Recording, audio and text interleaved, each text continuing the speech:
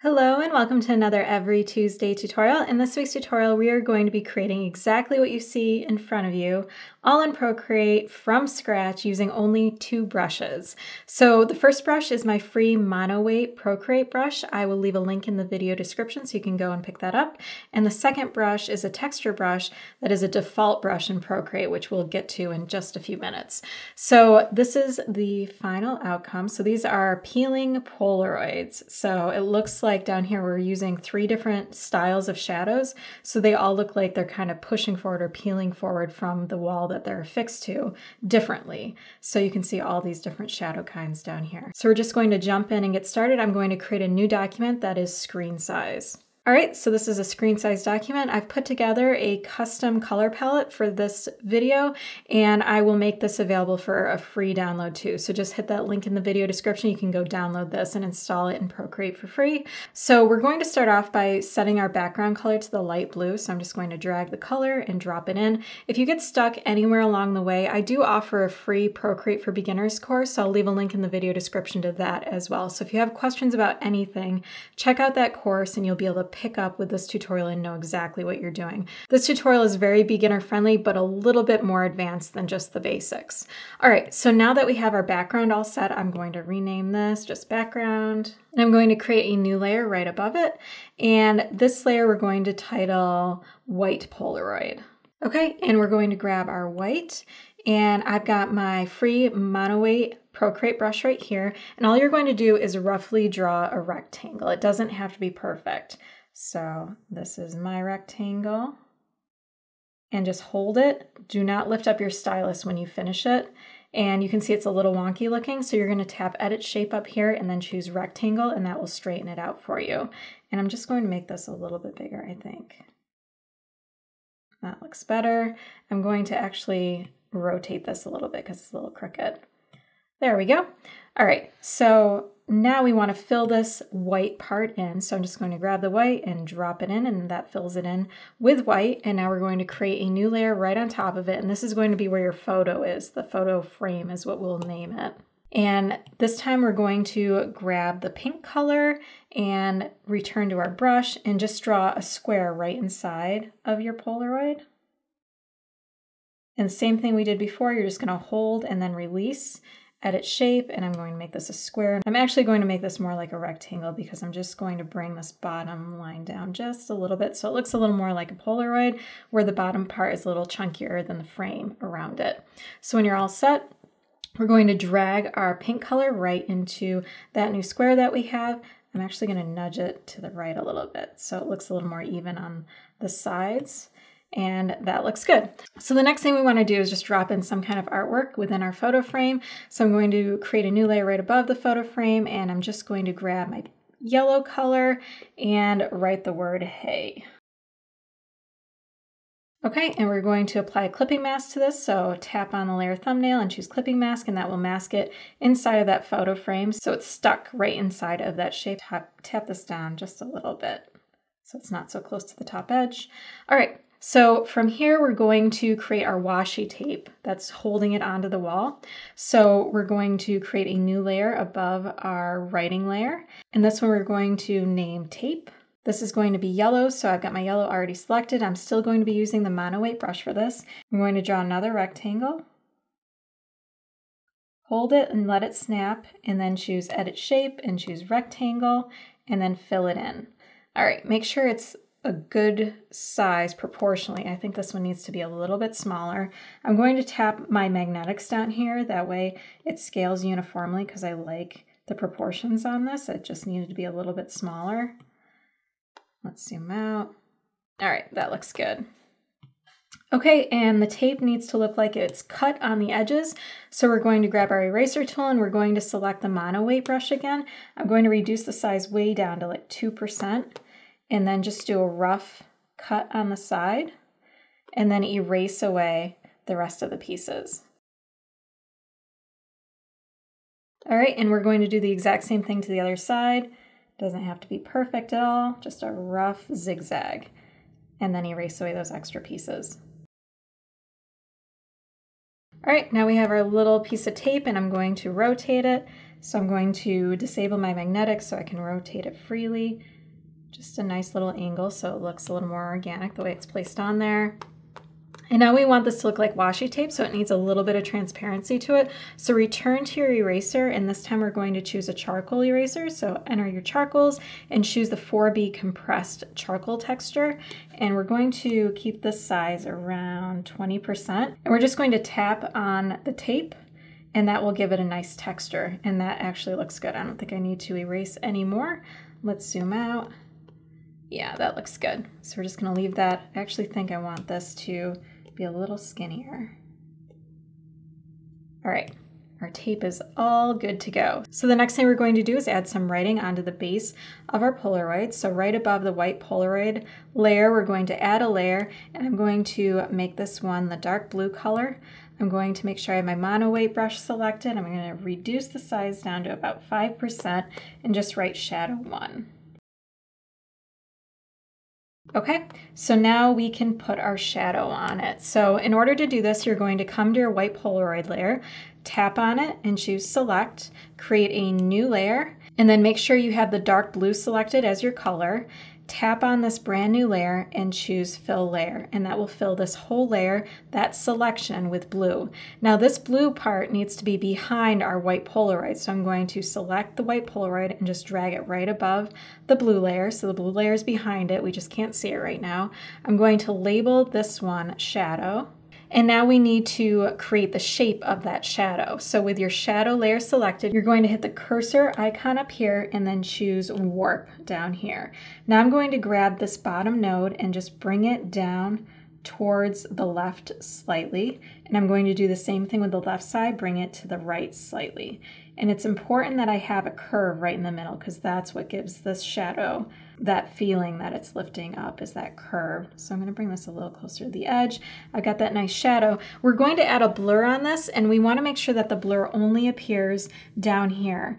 Up here, I still have that shape, so if I blur it, it's going to start showing up around the edges up here, and I don't want that to happen. So I'm just going to grab these nodes and bring them in. It doesn't matter what these look like. I just want this shape away from the edge, so when I add that blur to it, you're not going to see it. So that looks good. I'm going to bring in this edge a little bit too, just slightly.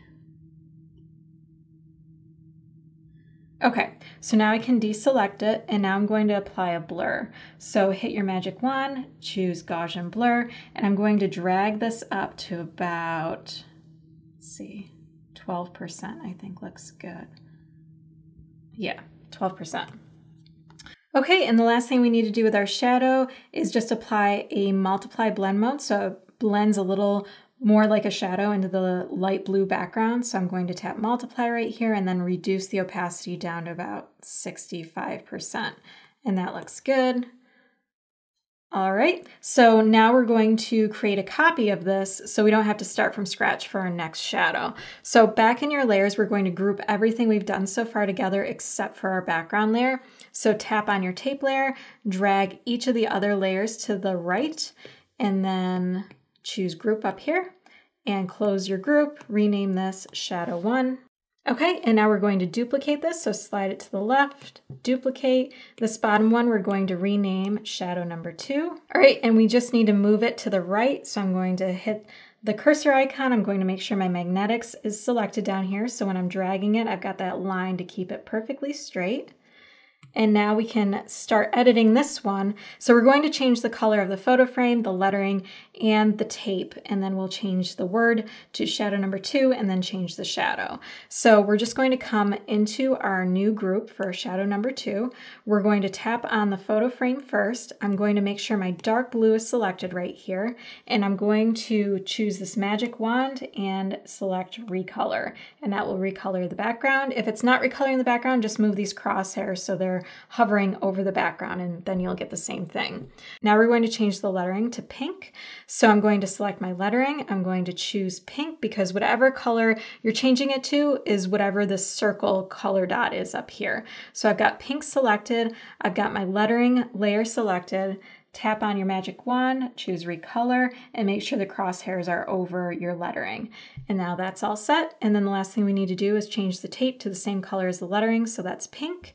So select the tape, hit the magic wand, recolor, drag the crosshairs over the tape, and then you're good to go. All right, so the next thing we want to do is change the word shadow number 1 to shadow number 2.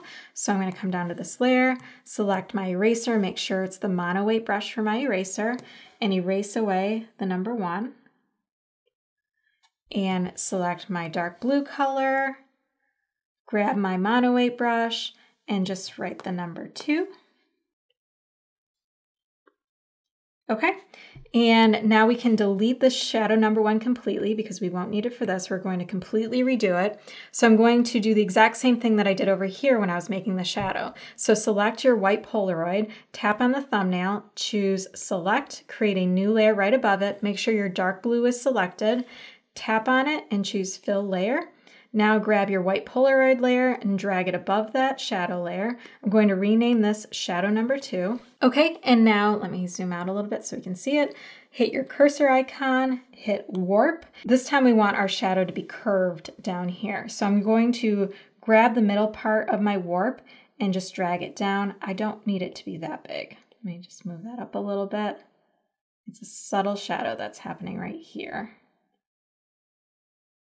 Okay, and then the same thing we did before, I don't want the blur to extend beyond the edges up here, so I'm just going to bring in these nodes. It doesn't matter how far you bring them in, you just want to make sure they're away from the edge.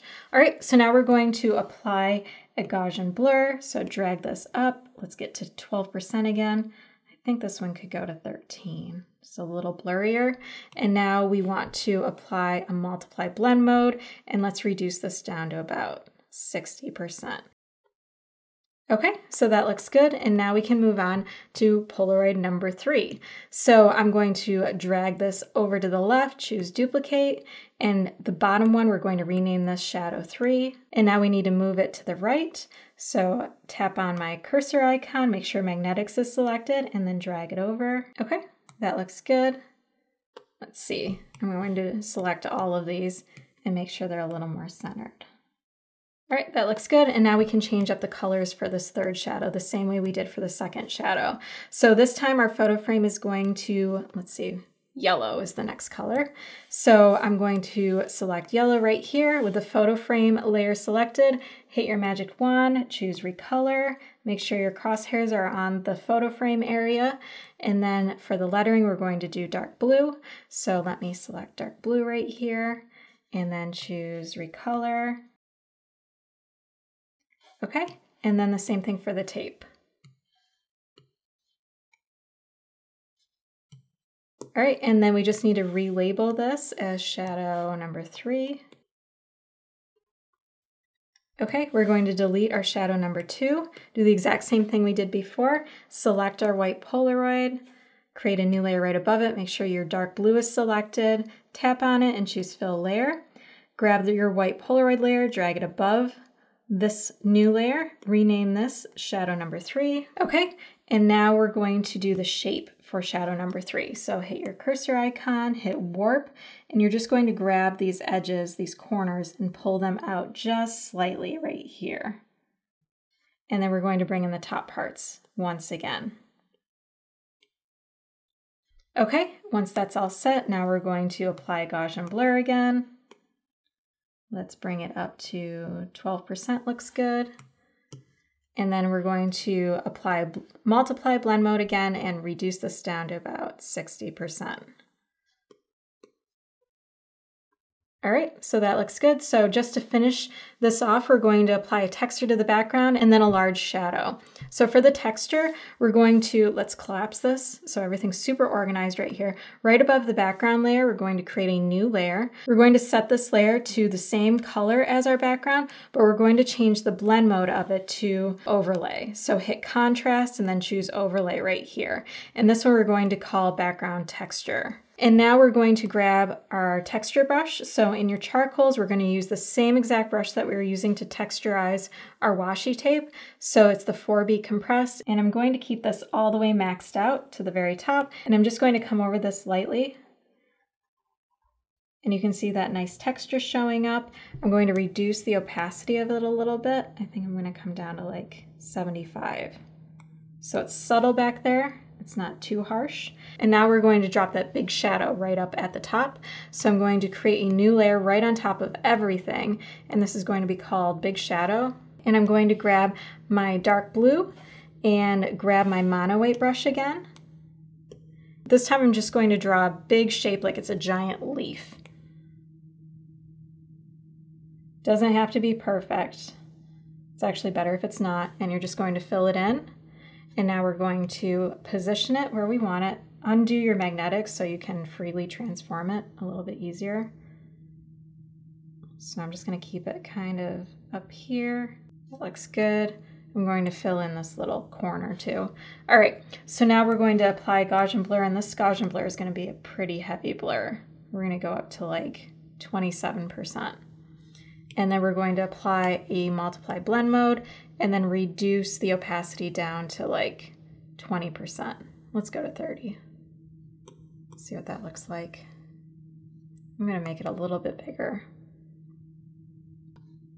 All right, so that is how to create a peeling Polaroid effect in Procreate from scratch using only 2 brushes, my free mono weight brush and the texture brush that's in the charcoal section of your Procreate brushes. Once again, I'll leave links to the color palette, the free brush, as well as my free Procreate for Beginners course right in the video description. So if you'd like to pick those up, they are right there. If you enjoyed this tutorial, please hit the like button, subscribe, and don't forget to hit the bell icon so you can be notified of new Procreate tutorials in the future. For more design and lettering tutorials, head on over to my site, every-tuesday.com. If you decide to try this out and you post it on Instagram, I would love it if you tag me. My handle is @everytuesday.